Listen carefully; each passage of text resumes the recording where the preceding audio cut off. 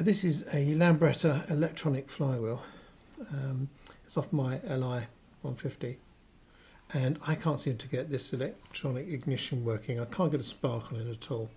CDI seems to be fine. The low tension coil is fine. I've tested that and that's okay. I've replaced everything else now except this flywheel. And the only thing that I haven't checked is the distance between the fingers on the magnets here, the crossover magnets, and the pickup. So I don't know what the distance is of the pickup off of the magnets. That's pretty critical.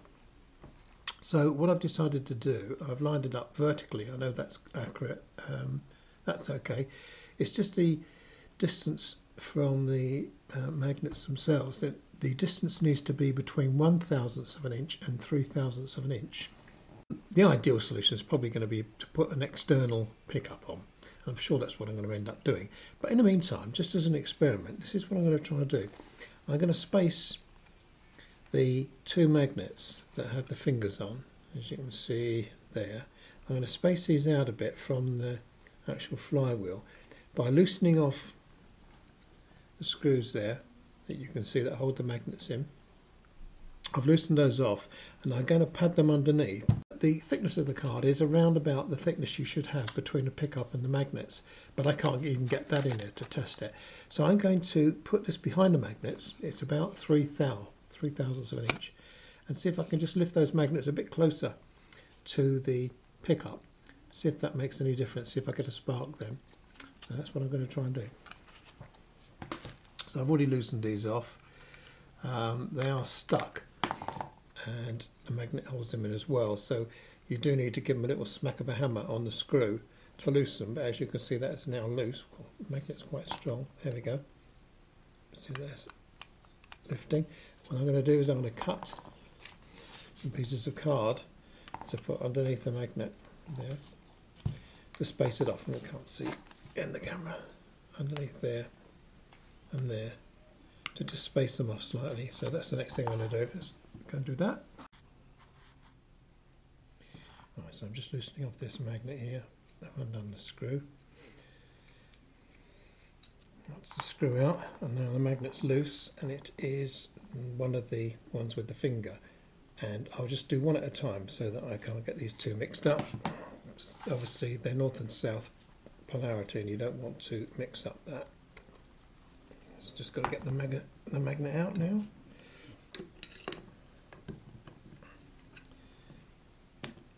There we go, that's the magnet out. Now what I'll do is I'll cut a bit of card to just sit behind there.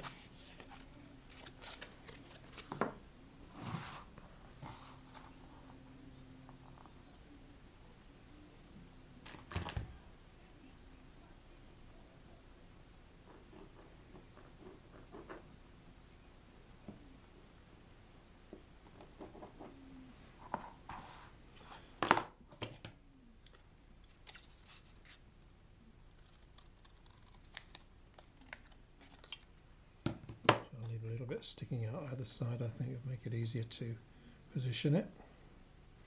All I've got to do is find something to make a hole with it in the middle.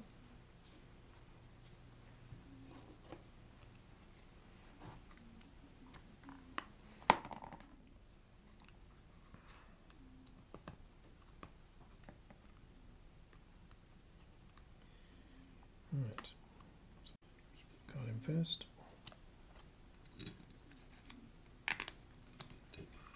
So there you can see the card placed underneath the magnet.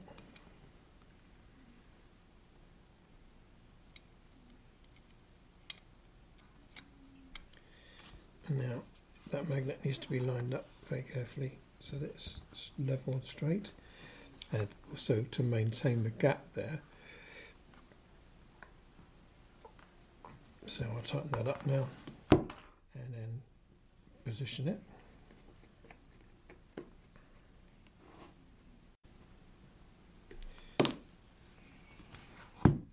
Now I can line that up by making sure that there's a gap there. So it still needs to be a little bit tighter.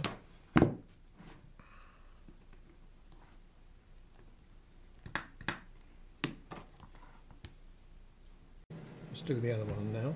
Position that.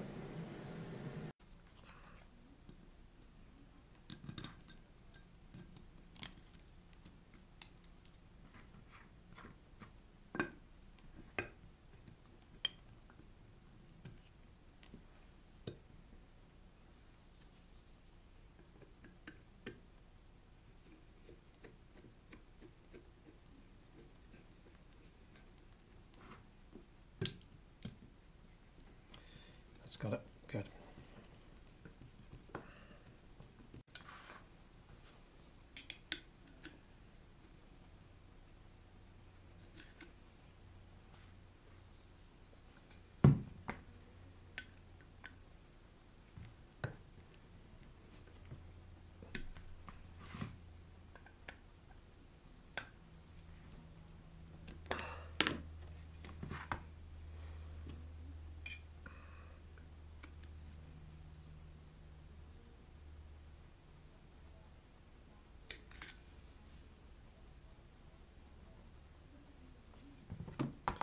Right, that was about right. Hopefully bring the pickup closer to the magnets. But the proof is in the pudding, so I've got a bit of white paint on there. We'll put this back on and we'll see what sort of clearance we've got there and whether or not we get a spark.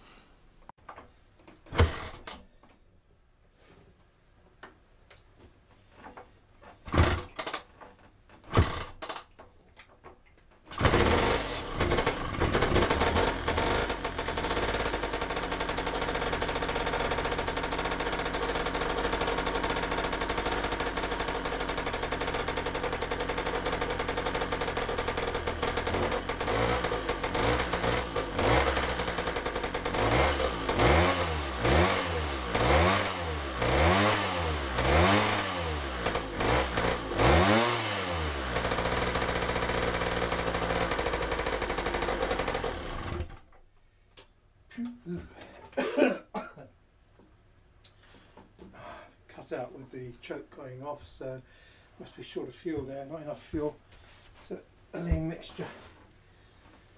Whew. It certainly runs anyway, at last it runs far out.